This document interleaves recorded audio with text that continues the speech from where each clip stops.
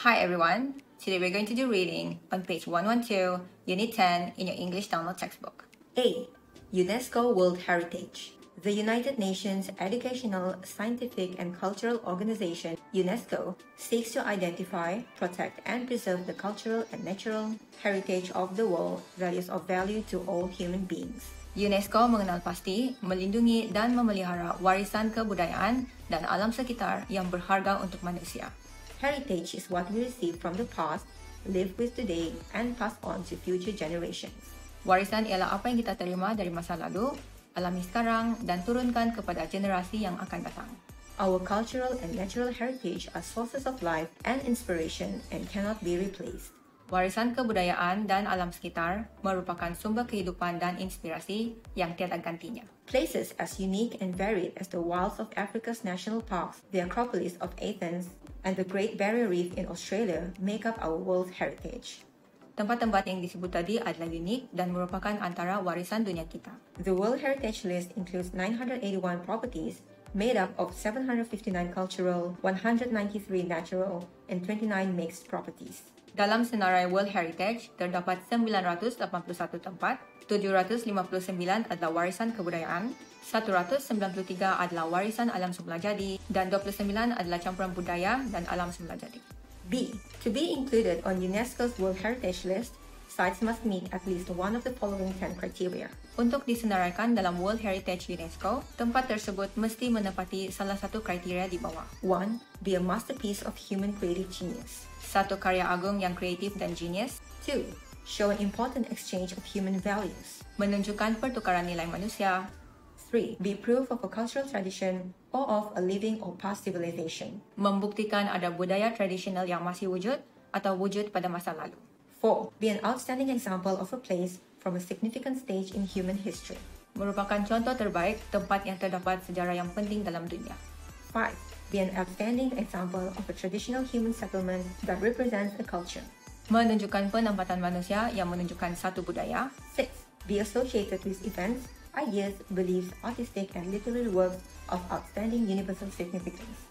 The committee considers that this criterion should preferably be used together with other criteria. Berkait dengan kejadian, idea, kepercayaan dan karya sastra yang menunjukkan kepentingan universal. Kriteria ini mesti digunakan dengan kriteria lain menurut ahli komiti. 7. Contain outstanding natural phenomena or areas of exceptional natural beauty. Terdapat fenomena alam semula jadi atau kecantikan alam semula jadi yang hebat. 8. Be outstanding examples of major stages in Earth's history. Merupakan contoh terbaik di mana satu peristiwa besar berlaku dalam sejarah manusia. 9. Be outstanding examples of significant ecological and biological processes. Merupakan contoh yang terbaik di mana terdapat proses ekologi dan biologi yang penting. 10. Contain significant natural habitats for biological diversity, including threatened species.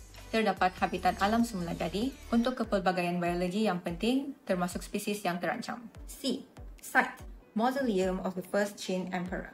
Ini adalah tempat. Year discovered, 1974. Ini adalah tahun dijumpai. Year designated, 1987. Ini adalah tahun direka. Location, China. Lokasi. Category, cultural. Kategori kebudayaan. Criteria, 1, 3, 4, 5. Dan ini adalah kriterianya. Reason for designation. Sebab terpilih. The army of famous terracotta warriors has stood the attention through the centuries, guarding the tomb of the emperor who united China. Tentera pahlawan yang diperbuat dari tanah liat yang menjaga makam maharaja yang menyatukan China telah mengambil perhatian orang selama berkurun. Thousands of statues will remain to be discovered at this archaeological site. Terdapat beribu patung yang belum dijumpai dalam tapak arkeologi ini. Qin, 259 BC to 210 BC, the first unifier of China, is buried here surrounded by his terracotta warriors. Qin, penyatu pertama China, dikubur di sini dan dikelilingi oleh patung-patung pahlawan. The figures all have different faces. Semua patung mempunyai muka yang berbeza. They also have clay representations of their horses, chariots, and war weapons. Terdapat juga patung kuda, kereta kuda, dan senjata perang. They are artistic masterpieces and have great historical interest since the mausoleum is also associated with an event of worldwide importance, the unification of the different Chinese territories into one country by the first emperor of China in 221 BC. Patung-patung ini merupakan karya agung dan mempunyai kepentingan dalam sejarah Sejak makam ini dikaitkan dengan peristiwa yang penting dalam dunia, penyatuan wilayah-wilayah China untuk menjadi satu negara oleh Maharaja China pertama pada tahun 221 BC. D. Arabian Oryx Sanctuary, first site to ever to be deleted from UNESCO's World Heritage List. Tempat ini adalah tapak pertama yang dipadamkan dari list UNESCO. The World Heritage Committee today decided to remove the Arabian Oryx Sanctuary from UNESCO's World Heritage List. Komiti UNESCO telah membuat keputusan untuk membuang tempat ini dari senarai World Heritage. The sanctuary, which was placed on the list in 1994, has become the first site to be delisted since the establishment of the UNESCO World Heritage in 1972. Tempat perlindungan ini yang dimasukkan dalam senarai pada tahun 1994 merupakan tempat pertama yang dipadamkan dari World Heritage List sejak penubuhan UNESCO pada tahun 1972. UNESCO's reason for this was the fact that 90% of the site is being used to search for oil so that the sanctuary could not be conserved. Sebabnya ialah tempat ini digunakan untuk menggali minyak, jadi tempat perlindungan ini tidak dapat dipelihara. In 1996, there were 450 Arabian oryx living on the site, but that number has fallen to 65 and its future is uncertain. Pada tahun 1996, terdapat 450 Arabian oryx yang tinggal di sana, tetapi sekarang tinggal 65 ekor, dan di masa depan tidak tahu macam mana. Now let's look at the exercises. 3. Use the information in the text to answer the questions. Guna informasi dalam teks untuk menjawab soalan di bawah. Questions 1 and 2 refer to Section A. Soalan 1 dan 2 merujuk kepada Section A. 1. What is the aim of UNESCO? Apakah matlamat UNESCO? 2. What are mixed properties? Apakah maksud mixed properties? Question 3 refers to Section B. Soalan 3 merujuk kepada Section B. Which of the criteria is usually not used on its own? Kriteria mana satukah digunakan dengan kriteria lain? Questions 4 and 5 refer to Section C. Soalan 4 dan 5 merujuk kepada Section C.